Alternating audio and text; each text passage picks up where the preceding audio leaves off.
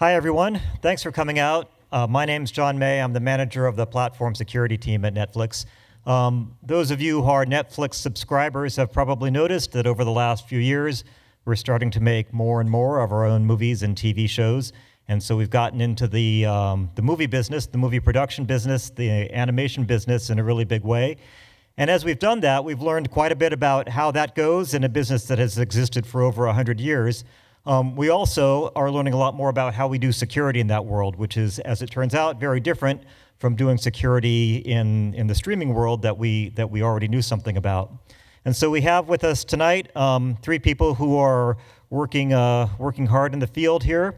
We have Stephanie Cheng, who's the product manager in the animation studio.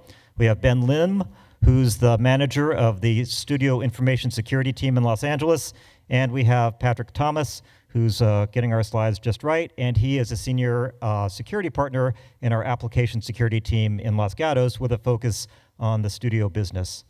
We're going to try to get through this, certainly before 8 o'clock, and in order to move right along, we'd like to hold the questions until the end. And then also tomorrow night, there are going to be several of us, you'll see our pictures at the end, who are going to be at the Netflix reception, and we'd be happy to have you come and chat with us about studio or any kind of security that you're interested in. So we'll get started now with Stephanie. Yay. Hello. Can you hear me? Is this working? Yeah? Okay. You guys are really spread out. Okay, so I'm Stephanie. I'm the product manager for the animation studio. So I'm going to give you a little bit of context on some of the challenges of starting a new studio and what that means for their world. And it's a very, very nascent business, right? You might think of Netflix and you think of the streaming side and you're like, that's a mature business. Most of the challenging problems are solved.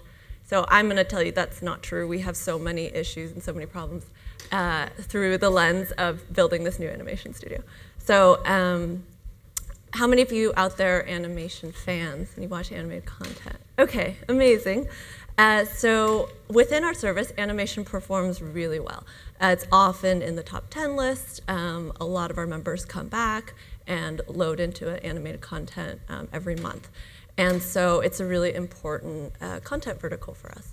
And as you guys know, Disney Plus started their own thing, and they're going to be pulling their catalog from us. So it was really important for us to set up our own stream of animated content. So just a quick background, House of Cards in 2012, that was our first commissioned property. Our first wholly owned original property was The Ranch in 2016, and so now it's going to be this year. Our first original animated content. So it's very exciting. So I started about 2 years ago, and we're going to build an animation studio to have our own animated content, control our own destiny. And so some of the really exciting things about this is we're going to have feature and series sit together. And that's not really done before, but we were like, we can leverage how series works and how feature works, and they can cross-functionally sort of collaborate, and we could get better material, better content, better creative energy between both. Another really special thing about what we're doing, so Disney's greatest strength is also kind of their biggest weakness. They have a really, really strong house brand. And that's a wonderful thing because you could recognize a Disney property anywhere. But if you have a creator there who wants to do something a little edgier, something more adult, something in a sketchy style, they can't. And so at Netflix, we want to give them the opportunity to tell the best story they want to tell in any style they want to tell it in. So it's really exciting. And then we're going to house a ton of projects in production at any given time. So those were sort of the goals of the studio when I started. Some of the challenges. Animation production is really, really hard. I'm going to go into this a little bit more. We also have a really ambitious slate. The number of active productions just far eclipses what other studios are doing. We want creators to have that freedom, so we're going to be able to support any style, genre, and format. From a pipeline perspective, that's really challenging, right? Disney is set up to do one type of movie really well. They're a beast. If we want to do all these films, all these styles, and do them all really well, it's really hard to pivot. Plus the technical scale. Entertainment is not an industry that openly welcomes technology. I used to work in politics, and it's kind of the same thing. information is currency, closest to talent is everything, right? Those aren't things that lend itself really well to building great technology. And finally, you have the challenges of building a new venture. We're building a studio from the ground up, all the challenges of providing infrastructure, of providing space, rolling out hardware and software, like those all exist too. So it's been a really tough 2 years, but really fun too. So, and I think the thing that most people, I'm gonna tell you a little bit about animation production so you have some context for how hard this process is. The thing that most people don't realize is animation is much, much more labor intensive than live action. So if you think of like a Marvel movie, those are crazy expensive because they're like 90% VFX. Animation is 100% VFX. It takes a crew of anywhere from 250 to 350 people, anywhere from 2.5 to 4 or 5 years to complete a feature-length film. And if you take, say, a blade of grass, that blade of grass has been imagined by a visual development artist, modeled by a modeler, textured by a surfacing artist, animated by an effects artist, lit by a lighter, composited by a compositor, and so on. That's just a blade of grass. So multiply that by everything in the world. And it's really, really labor intensive. So there's a lot of steps. I think the wonderful thing about animation, this is just my plug for animation, the flip side is that you have a truly collaborative, artistic product.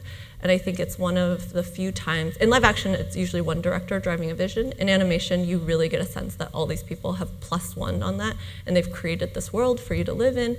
And I think the result is that many animated properties are so enduring in a way that live action is not as much. So there's some beautiful artwork from different animated properties. So some of the other challenges that I mentioned, we really navigate a legacy culture, right? If you look at the studio side versus the technology side, our roots in technology were very much end of pipeline. We take content and we put them on our service. So it was about ingestion. Technology is very egalitarian. It's very one culture. Even though we're a global company, we subscribe to the same culture. And we rely a lot on structured data and metrics. The studio side, completely different. Full pipeline, and it's all about creation. It's very hierarchical. It's very legacy, mixed culture. Everyone has their own workflows. Everyone has their own idea of what it is to do the best. And also they rely a lot on unstructured data and instinct and tribal knowledge. And it's really, a lot of people conflate the expertise of their role with the mechanics of their role. And so it's really hard to separate that, and it's really hard to build for them. On top of that, most processes are offline, right? So a creator and a show, they can create their whole show on pen and paper. So here you see a schedule, you see script breakdowns. They don't need you. They don't really need to work with you. They're on deadlines, they have budgets, and so if you don't build them something that works, they will move on. So that's also a huge challenge, is that there's even a language gap in what you talk about and what a workflow is and what a pain point is. Like oftentimes you have to explain context even for that. So all of this on top of a very ambitious slate. We're on track to produce more animation than ever and become basically one of the major content producers for animated content. And so to do that, we are sort of splitting up what we call the front and the back end. So the front end is like the story process, getting to a point where we feel really comfortable with the story, the visual design, the cut of the film. And then the back end is where production actually happens, right? It's that pipeline where you create all your assets in CG. So we're splitting that up. We're doing the front end in-house, we're doing the back end with vendors all across the world, and that sort of gives us the flexibility to support a diversity of style and formats. So this is really amazing. No other company really has ever attempted this level of quality and this level of innovation in a non-vertically integrated studio. And by vertically integrated, I mean Disney, where all these front end and back end, they all sit together. So it's really ambitious. And so this is a key problem. To reach our global workforce capacity, we really have to be able to expand our reach to hit those people, like in Ukraine, in South Africa. Like there's only 1,500 really, really good storyboard artists in the world. And so to reach them and to be able to have them work on our productions, we need to be able to spin them up super quickly. So you might think getting all these people together, having all these content collaborators sounds like nothing compared to the 165 million members that we have in streaming, but it's a really different problem to solve. Activities that need to be done within our ecosystem are super varied, right? They need to be able to read, they need to be able to write, merge, process. It's different than just watching content. Secondly, data sets for content creation are just way bigger than watching content. And third, collaboration is a different model. Instead of a one-to-many, it's many-to-many. They might be passing off assets and collaborating all over the place at the same time. So our challenge becomes, how do we give a new artist the right context? If I have that artist in Ukraine, how can I get them set up and ready to go so they're loaded up with the right assignment, the right production, the right collaborators, the right assets, the right references, everything, and it just spins up and they're ready to go, right? That could usually take production staff, emails, drive folders. That could in itself be hours long organizing the things for all these artists. But we want to be able to spin this up really, really quickly. And we kind of want to be able to apply like the 4 people in a garage mentality at scale. So that we can spin up all these artists all over the world, have them load into the right production. They're collaborating on assets. They're showing cuts and dailies to a director. They're going through reviews. And that all this information flowing across both our teams, our vendor teams, is secure. We know who's who. They have the right identity. They have the right permissions. And we don't live in this like super fragmented, uneven ecosystem. So, and this is what we're up against, because if we don't get that right, they'll go right back to this, which on a per show basis, like maybe it's okay, they'll finish their show. When we're talking about all the shows that we want to make, this becomes completely unsustainable, right? So I think about this all the time. So these are some of the artists I support. James Baxter, he was the animator on Belle and Beauty and the Beast. Jorge Gutierrez, really famous Mexican animation director. They spend, on average, about 25% of their time not on the creative complexities of their job, but on stuff like email management, file naming. And I want to take that and like reduce it, and so that they can have the energy to tell the best story that they can, and have the energy to make these very complex creative decisions. So things have to just work at the end of the day. If they don't trust us, they won't use it. And if they don't have a good experience, they won't use it. So that's sort of the studio world that we're up against. So this is just a deep dive in animation, which is my world, but we also have a whole nother live action space with another 1 million people working on productions across the world. So you can, as you can imagine, the complexities just build up. So I'm going to pass it off to Ben, who's then going to relate this to his work.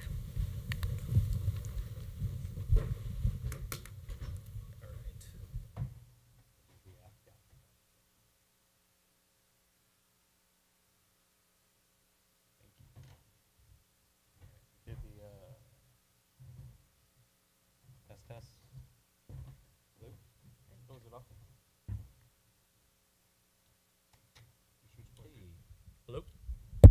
All right, thank you. Apologies for the little janky handoff there. My name is Ben Lim. Some people call me Blim.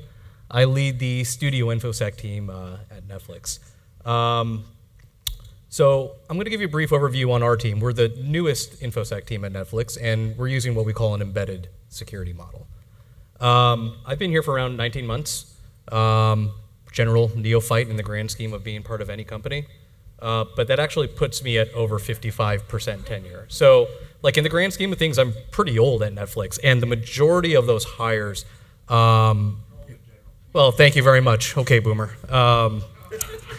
It's been a sharp rise of employees. It's been a bunch of Stephanies. It's been a bunch of people on our studio side in the business functions and the engineering teams that support our content creation needs.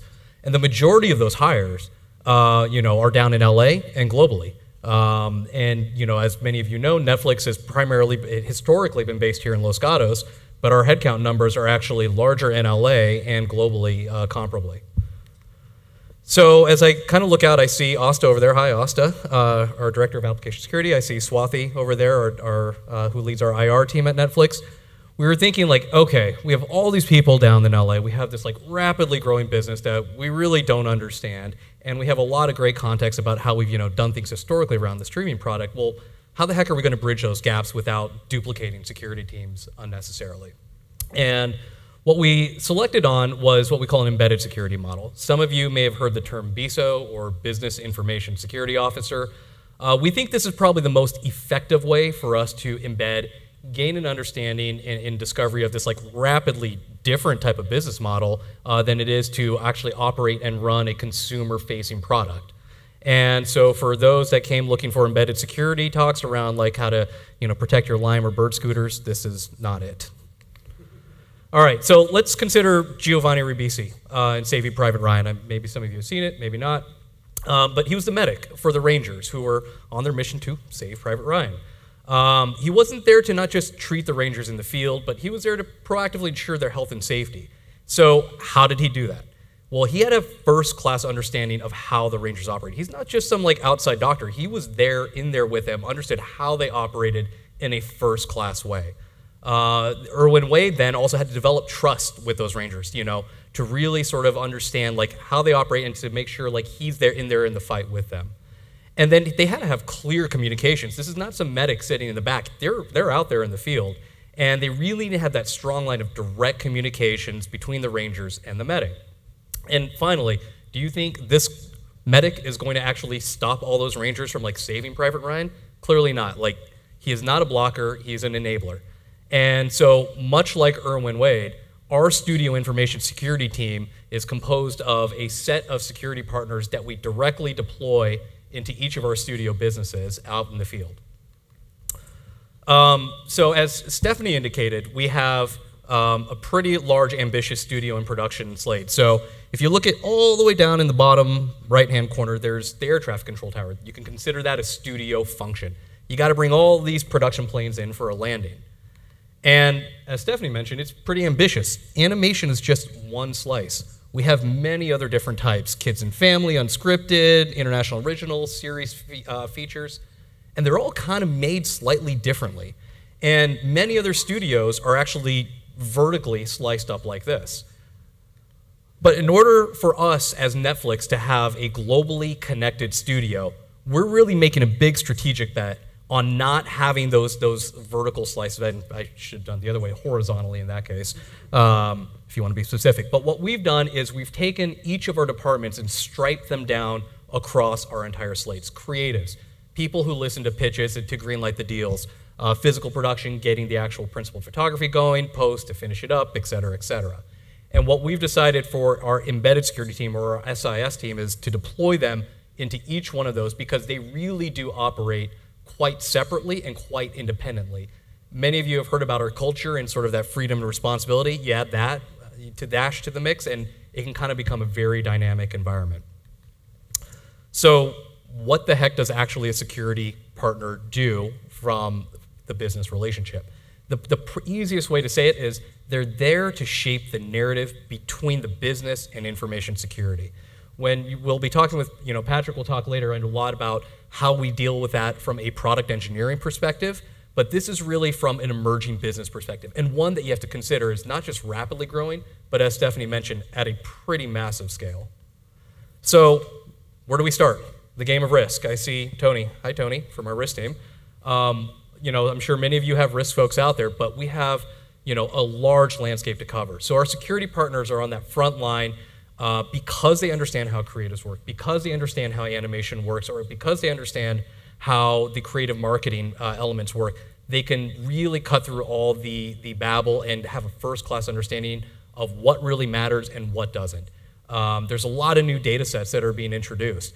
We've dealt with PII on the subscriber side, but what about like Will Smith's talent PII? How should we handle that?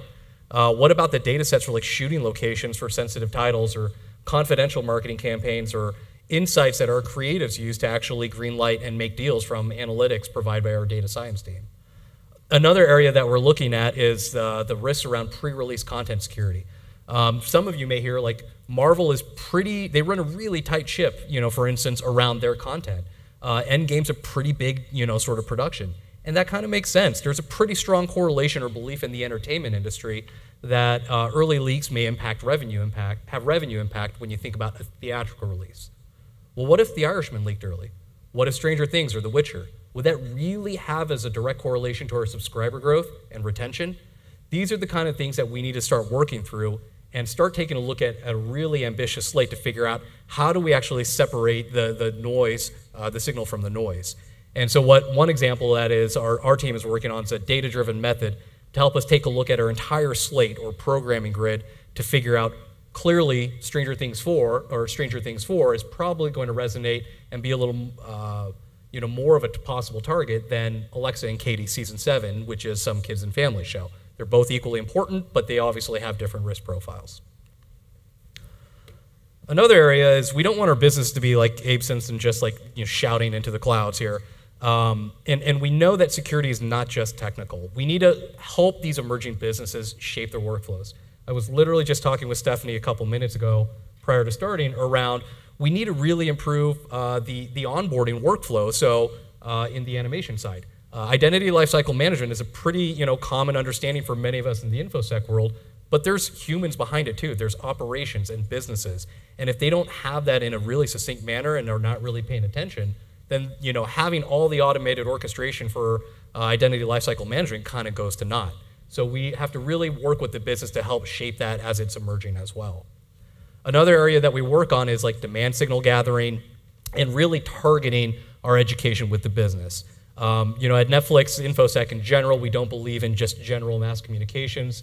There's a lot of noise with that, and so for us, we really are looking to leverage our security partners to target the business education directly. Creative partners. So I think, Stephanie mentioned some pretty large numbers around the number of people creating content. Well, they're not directly employed by Netflix. There's tons of creative partners everywhere. Production companies, post-production companies, creative agencies for marketing. And what we rationalized first is from a third-party risk perspective, we needed to actually unify our guidance, whether we are working with Slack or Workday from a corporate vendor perspective or Deluxe and Technicolor. We wanted to make sure we're working with our vendors and evaluating them consistently.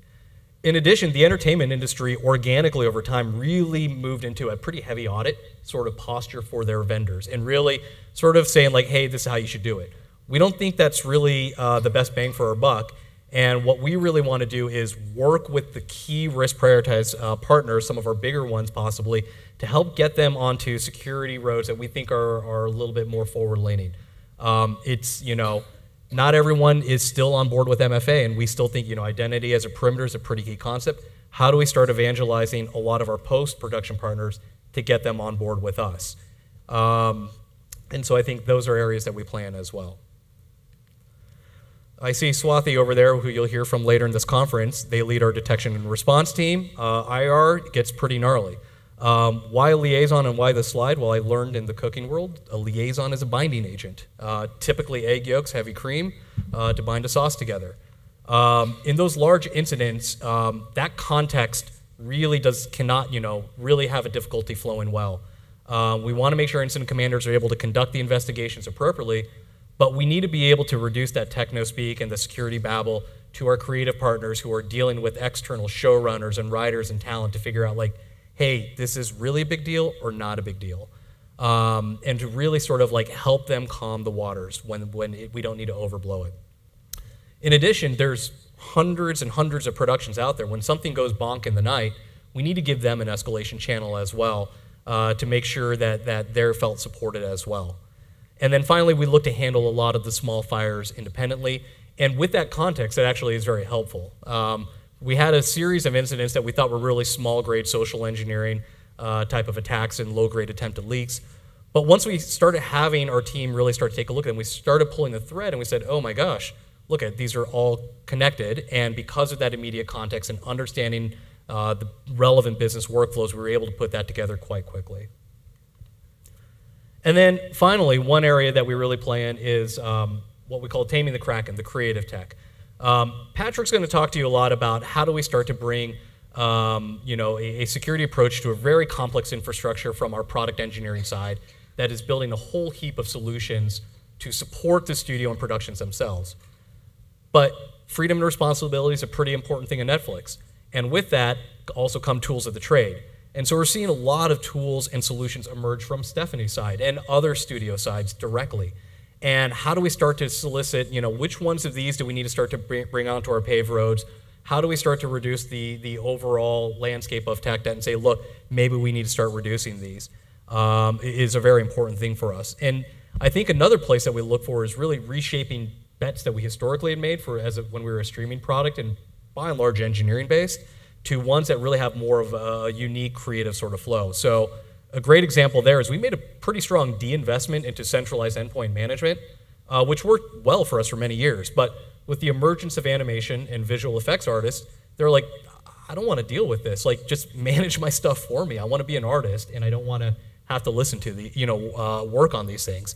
So just deal with that. And so we need to be on that front line to capture those very quickly so we can shape the business. So what's next for us? I'll just give you a quick little taste. We're a young and emerging team, and so my goal here is to really just set with y'all. We're the bridge really between a lot of our centralized information security teams and our studio teams. Some interesting things that we are working on. One idea is something called Bodhi. It's that data-driven method to help us stratify our content based on its sensitivity. Bat Signal is one that we're just starting to work on here, which is that unification of supply chain risks between our corporate and thousands and thousands of studio partners. And then one we just started really, it's like I'll say it's even pre-vaporware, and I hate presenting these things, but I really like the idea because we've really evolved the idea of security brain at Netflix, which is how do we evaluate the myriad of applications that we have consistently? Well, how do we do that for production? How do we start to take all those inputs about what may or may not make a production more riskier than others? And so we're starting to look at that from a really data-driven perspective as well. All right, thank you. I'll turn this over to Patrick.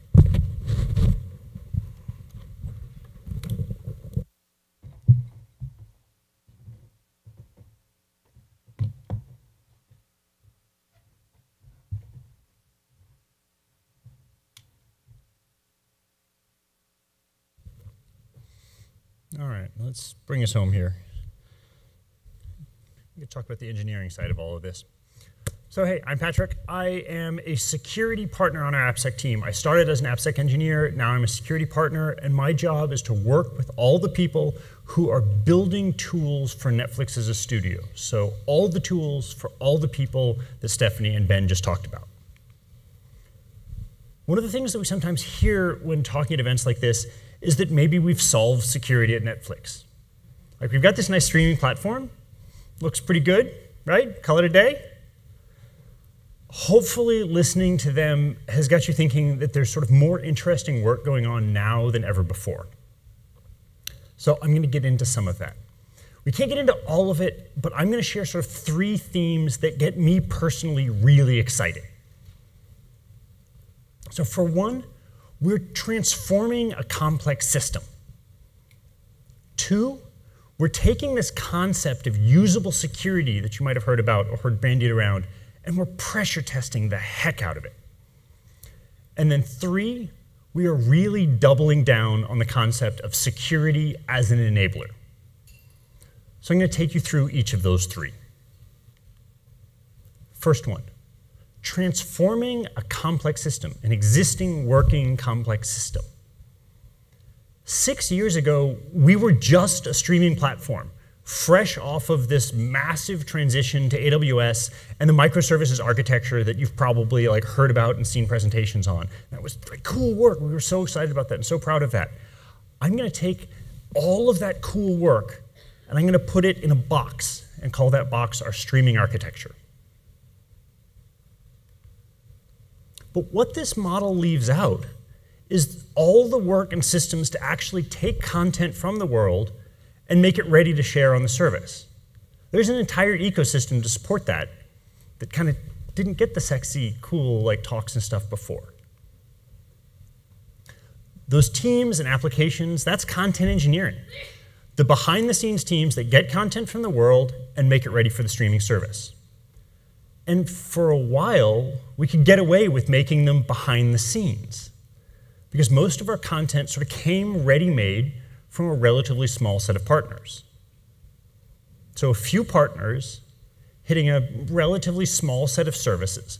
We didn't have to worry about scale or different types of relationships or technical capabilities of those different partners. Like, we could kind of get away with this. But remember, now we're a studio. Think about all the people that Stephanie and Ben talked about. People going out and finding like amazing artists and stories. People on and off the set doing physical productions. All the animators, all the VFX artists. We need to connect them together too and give them access to the tools they need to do their job. So we're building and maturing that infrastructure in an amazing ecosystem for them too. That's production engineering. So combined, right now, we're taking another journey that is just as fascinating to me as the one that got us to this point of the microservices architecture that everyone knows about, and that's really cool. But it's not just about building that mirror image. I said earlier, like, we're modifying a complex system. We're adding a whole overlay of new requirements. Remember before we had basically like subscribers, employees, and a few highly trusted content partners. Now, the people who are accessing our systems have literally thousands of different roles and different relationships to Netflix. And also remember, like on Ben's slide, that's per film. We're supporting many concurrent productions all around the globe, all at the same time, in every possible genre, and every single one of those people needs to have an amazing experience. So we have to engineer for like these totally new levels of complexity and nuance while keeping this whole system already flowing and working. So what does that mean from an actual like building in a complex system environment look like? One thing, variable identity confidence. So sort of one of our answers to the fact that users have varying relationships to Netflix now is that we're moving to a place where identity isn't all or nothing. It becomes this set of facts that we have sort of varying levels of trust in, and we can decide if a particular identity in our system is suitable for a given purpose, or sort of know what facts we need to upgrade. End-to-end identity, something we're working hugely on right now. It's important to understand calls and actions on behalf of. That's the concept of end-to-end identity. Because there's so many different people who might be calling literally anything in our ecosystem, and almost always through this chain of microservices. So our IPC strategy is now evolving to propagate provable caller identity everywhere on every single call. Declarative authorization policy. Because there's so many ways to access data, we want to move away from like custom business logic to make authorization decisions like in any given service, and to declarative authorization policies that can be enforced identically no matter how you're arriving at data or you're requesting data. And then unified authorization is another thing that we're working on. So internally, we have a really traditional RBAC system that's kind of been driving this for a long time. But we also have this really cool declarative system that I was talking about. And we have a central identity store that's just had to learn a ton of new tricks to support what we're doing in the studio world. So we're in the process of consolidating all of those into one system and incorporating a ton of lessons learned over the last 5 years of doing authorization sort of in the cloud at scale. So if you ever wanted to be on a team architecting a new distributed authorization system for thousands of applications and hundreds of thousands of users, come talk. Second one, usable security. Martin Scorsese uses our stuff, right? Shonda Rhimes uses our stuff. Henry Cavill uses our stuff. Richard? Yeah, okay. Thank you. One, good. So who wants to explain to them that security and usability are a trade-off, and your account's been locked out, and you need a password reset, and our SLA is 48 hours, right? Who wants to be that guy? So these are all folks who have like astronomically high expectations of everyone they work with, and they hold their tools to the same standards. So bringing technology to these audiences is giving us a chance to pressure test this concept of usable security. So you've seen like behind the scenes like cast interviews where they talk about all the security that surrounds big productions. Like, you know, they do need to know, they do code names, they shred scripts, like all that kind of stuff. So this is an industry that's used to paranoia, but enforcing it in predictable physical ways. Stuff like only distributing scripts on paper and then getting an assistant director to physically stand over someone while they read the script and then take it back when they're done so that nothing gets lost. Like, that's normal. So when we're creating solutions, they must have a really good security story, and it has to be one they understand. So remember, as Ben talked about and as Stephanie talked about, they can choose not to use our tools. That's how we roll. Because our whole goal is to enable them. So if we don't win their trust, that's their decision, and we have to go back and try harder. So any security we build has to do the right thing, and it also needs to sort of obey the changing needs of a fast-paced set. So if you're this assistant director here, and your decision that someone belongs physically on the set and doing something needs to be instantly translated into their digital permissions as well. So what are we sort of doing to make security usable in this world? A couple of things. Provisional onboarding. Earlier we talked about identity as a set of facts of varying levels of trust. We're trying out systems and approaches that let people get real work done even as there are aspects of their identity or their role that we haven't quite confirmed yet, while also sort of limiting and quantifying that risk. It's really interesting, and you can see how it serves that need. Along the same lines, passwordless SSO. So if you're physically on set, remember that like assistant director before, if you're physically on set, but you're having trouble being digitally authenticated, that's just silly from like a really practical perspective. So we're working on ways to let people authenticate in alternate or combined ways that don't require them struggling with traditional passwords, resets, those kinds of flows. And then finally, stethoscope for more risk types. You might have heard Netflix talk about stethoscope before. It's kind of our tool to give usable nudges into secure behavior. We heard about nudges earlier today. Nudges into secure behavior, giving context without control. So, you know, it pops up and gives you the analysis of your device, says here's some things that you could do what you will with that information. So we're exploring approaches to extend that approach into other types of risk, including risk from like users, from humans that you've onboarded, types of productions, the content that you're handling, those sorts of things, to give that same usable security approach.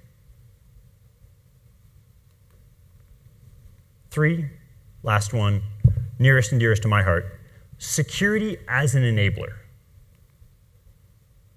We're here to say yes.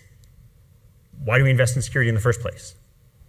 It's so that our product teams can say yes to stuff that would sound crazy without confidence that we can nail a security story. At Netflix, we feel really, really strongly that security is an enabling force. So our job isn't to say no or that's risky.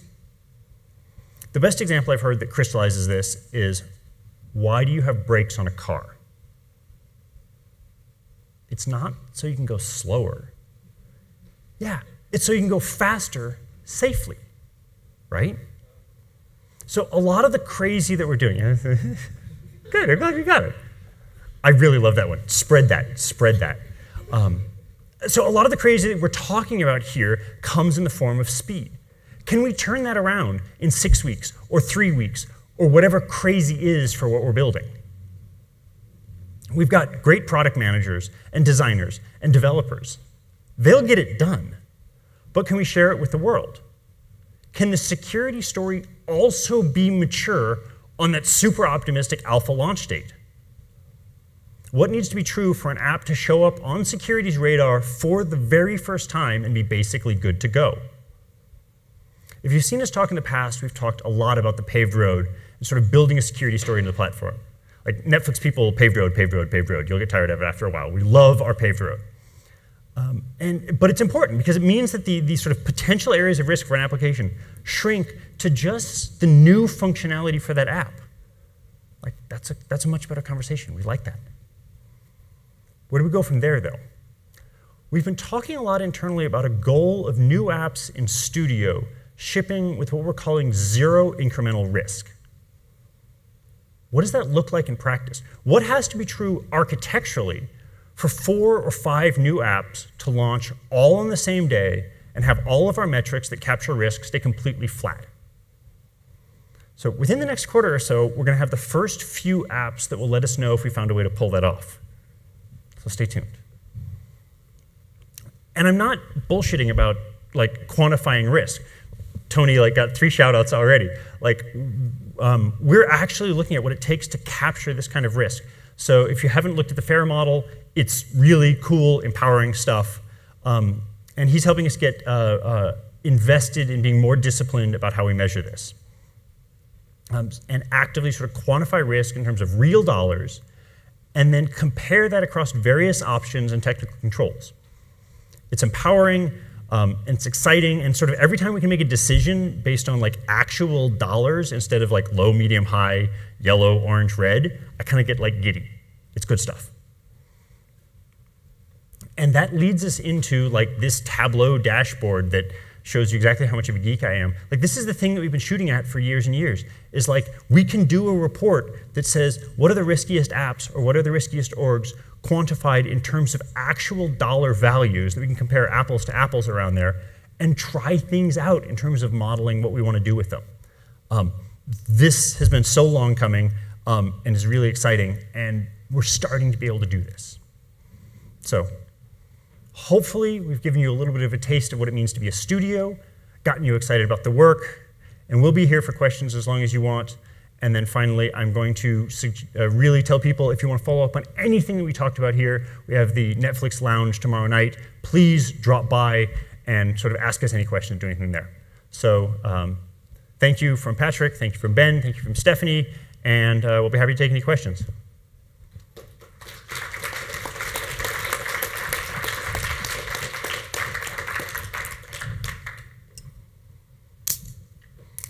If you got questions, do we have a mic or just shout? There's a mic over there?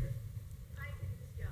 Thank you. So, I am a professor at Indiana University. I really enjoyed that talk. I think I am going to steal a couple of your phrases. But what I really want to know is, which student should I send to you? We have, I live in a town of 60,000 people, 80,000 people. We have 3 symphony orchestras and a ballet season. We have a rich arts park, we have HCI, we have musical security. I get the sense that you're expanding and you want to hire, and I want to send you the right students. How do I make that happen? And what kind of students do you want? That sounds like a lot of people. You should totally come talk to us because we'll take multiple of them. We are hiring, I know right now, for a security intern, so that right there makes sense. Masters, bachelors, I teach everything. Yes. Are you going to be around? Come on up here afterwards, or make sure you drop by the lounge, or let's go and talk afterwards. So thank you very much.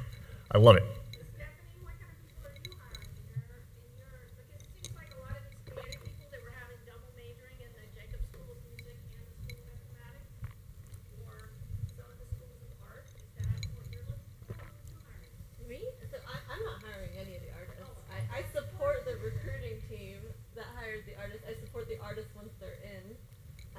But my team's a product team, so product managers. Oh, thank you. And then on the talent side, we are currently hiring mostly for front end. So that's storyboard artists, visual development artists, editors. I really enjoyed your talk. Thank you for hosting it. I'm very excited for you, and I'm excited for my students that will end up. Thank you.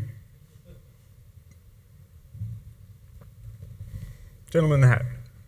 Or, no, yeah, sorry, I thought it was a hat. Gentleman with the nice hair.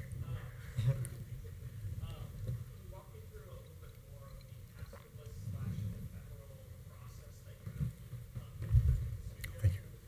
So the question was, can we talk a little bit more about the concept of sort of passwordless and ephemeral login? Not really, because we're not there yet. You should drop by the lounge. I'll talk to you a little more informally afterwards and kind of sort of share where we're going. But I think you can potentially sort of extrapolate from the way the problem was described. Like, if somebody's standing physically in front of you and they're who they say they are, why can't their phone just magically know, like, get them in? Or if they're on their phone, why can't they magically get into the computer reliably every time? And why can't that just be a normal interaction? Why would that have to be a special type of thing? So there's various ways that we're playing with. We're sketching a whole bunch of them out. We're POCing a whole bunch of them. When we nail it, we'll demo it. Yes, sir. So you talked about that you need to be an enabler, not a blocker. Can you give me examples of when you've tried something that's failed, they've gone back to their, their on-board process and kind of lessons learned or anything that surprised you from that creative class or however you want to describe the studio?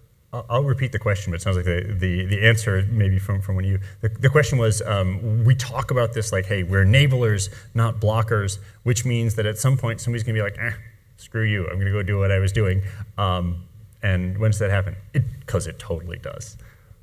Even people who can't get into their email accounts, they'll just go use their personal email accounts.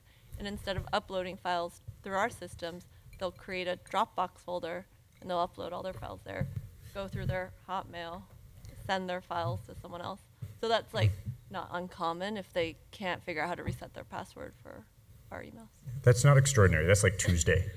But we're okay with that because it gets back to that like, oh, well, we didn't win this time. We'll try something else. Let me give you another example. This is kind of maybe a good one for this crowd. Raise your hand if you've heard the concept of citizen developers. Anybody? I see that, yeah. So there's a real commoditization going on out there in terms of bringing development to the masses. You're seeing a lot of folks that are maybe have less white hair than I do, but they grew up with Python. That's everybody. They grew up with Python. They grew up scripting, and this is just the world they live in. And we're finding a lot more of those folks in Stephanie's world, in the business, like in production finance. And they're not, between that and our general more, we'll call it a little more of an open access policy at Netflix, you're seeing the proliferation of a lot of these solutions who sort of Airtable, Zapier, right, Coda, things like this.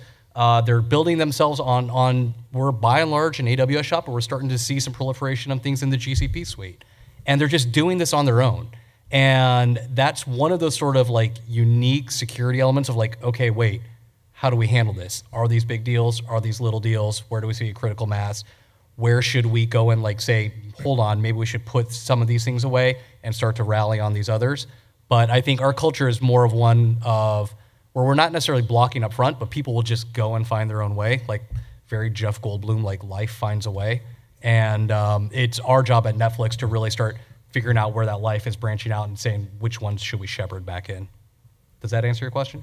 So I'll connect that back together. Like I harped on the paved road. Like I heart paved road, seriously. But as we'll find these things, somebody whose job title is international publicity and is using a little bit of Python and a little bit of Airtable and a little bit of like our like functions thing to like cobble together this like pseudo app and be like, hey, I like automated half my job. And from one perspective, I was like, that's amazing. On the other perspective, like, you don't know a single engineer in the company. We found out about this via some weird way. Like, that's something that we're gonna look at as a success story because it's that sort of like demand signal that he was talking about. And then we'll pave the heck out of that road. Be like, oh, you need to connect this to Airtable? We will make an awesome way to do that that sort of flows through all the security best practices we have. So, like, finding out where people are going and then paving the heck out of those roads is like bread and butter. Anybody over here? Yes, sir. I had a question. So it sounds like with all the technology and all of the nudges and the guides and the engineering, it sounds like what you have is a really, really strong risk management program, right? Oh, thank you. It sounds like what you have is a really strong risk management program that's helping quantify and guide a lot of the actions. Like you're saying, people sending stuff to their personal email, and I almost had a heart attack. But I get it, right? You have a high volume of projects and all that stuff. So I guess, would there be any possibility of a sort of a risk management focused presentation by Netflix at a conference in the future to sort of, as an overarching view, right? Here's how Netflix is handling the content, the challenges, the technology, the engineering, because that's really that mix of a business discussion and a technical discussion and a culture discussion. Just Yeah. an open thought. Awesome question. Tony just gave me the thumbs up. So Tony here, who he's gotten all the props, and Shannon, if she was in the room, would get a bunch. He sent me a 50-slide presentation. I cut it down to 1. So that's the thing that you're looking for. I'll give 2 answers. For one, yes, I would love to see that presentation when it exists. We also have, because we're Netflix, a very, you're talking about sort of a risk management approach. We also have a risk tolerance approach, which is, I think, maybe the thing that's easy to forget in the background. But to that question, yes, bug him and make him give a talk. I would also add very quickly that I wouldn't come out here and like evangelize, like, hey, wow, we've got risk management figured out and it's totally mature. This is, I think we are still evolving along with the rest of the industry and the rest of you in here. I think for us, though, as we consider a new business, as we consider the scale, we need to invest in it heavily to really start like figuring out where we're going to prioritize our efforts. I think it's always one of those things I said over and over, but for us now, it's paramount. It's just something we can't keep up with based on the scale. I just wanted to mention that later this week, one of our colleagues is going to publish a blog post and some open source work related to risk quantification for applications and application risk scoring that we've done. So that should be coming out on the Netflix Tech blog later this week. This is Asta Singhal, who's my manager and the director of application security. Any other questions? Do another one for you. I was a big fan of the Lisa kind of open perimeter when it came out. How are you adapting that and moving or shifting back into a managed endpoint space with studios that you don't necessarily own the end machine? So that's a good question. We're starting that out in-house first. So I think in a unique way, productions are kind of, they're out there. They're their own entity. They manage their own infrastructure. Animation is actually one of those unique sort of hybrids. It's a separate production company, but it's still probably more closer to home because we manage those artists more directly in their infrastructure. We are beginning to take a look at not only the centralized endpoint management, but also how that shims into our adaptive auth story as well, the sort of nudge story. And I think, just opening the kimono and being a little more transparent, it's that struggle for us at Netflix on finding the balance between freedom and responsibility versus like dictating like thou shalt. And I think what we're starting to hone in are, if there's a demand signal, let's go for it. If there are riskier data sets that require a managed endpoint, then we may start to use things like Stethoscope. We're starting to just sort of rationalize around these ideas. Is something like Stethoscope a good front end to give us the context when you hit that data set saying like, hey, no, we actually do want to manage these endpoints when they access those more sensitive pieces of data. It's something we're still working through right now, but it's probably not going to lean all the way to 100% thou shalt, but it's not going to be a completely optional thing either. I'll add to that. All of this true, and yet at the same time, even when we are managing the endpoints for sort of reasons of animator convenience or the developers and people who are sort of using these systems, managing it to support them in doing what they need to do, getting the software on, getting keys, licenses, like management for that. But the Lisa principle still applies there. Actually, John's team, the team that he manages, some of the stuff that they build for us is incredibly robust ways to get really good sort of identity proofs into the hand, like dropped onto those machines, so that they can call our APIs with the same level of confidence that if something was like a cloud instance could call our APIs. Different roots of trust, but we funnel those through the same sorts of technology. So sort of like in terms of what they can do, the Lisa model still applies, but in terms of how we're supporting how that workstation works, that's the shift. But we're doing it for a different reason than security. I think there's, for interest, we've by and large moved to a cloud-based or SaaS-based sort of offering, and I think the Lisa model generally works, fairly well in that construct. I think what we found interesting over the past couple of years, as we started really scouring LA, we're like, oh, okay, well, we don't need these data centers anymore. And then all of a sudden we're like, what are those shuttle drives doing over there? What are those like Mac trash cans doing over there? Like, oh my gosh, there's like hundreds of them. And what you're starting to find with these new patterns is like there's a high bandwidth, low latency problem for animators, for visual effects artists, for people that are like manipulating content, and there's that last mile latency problem.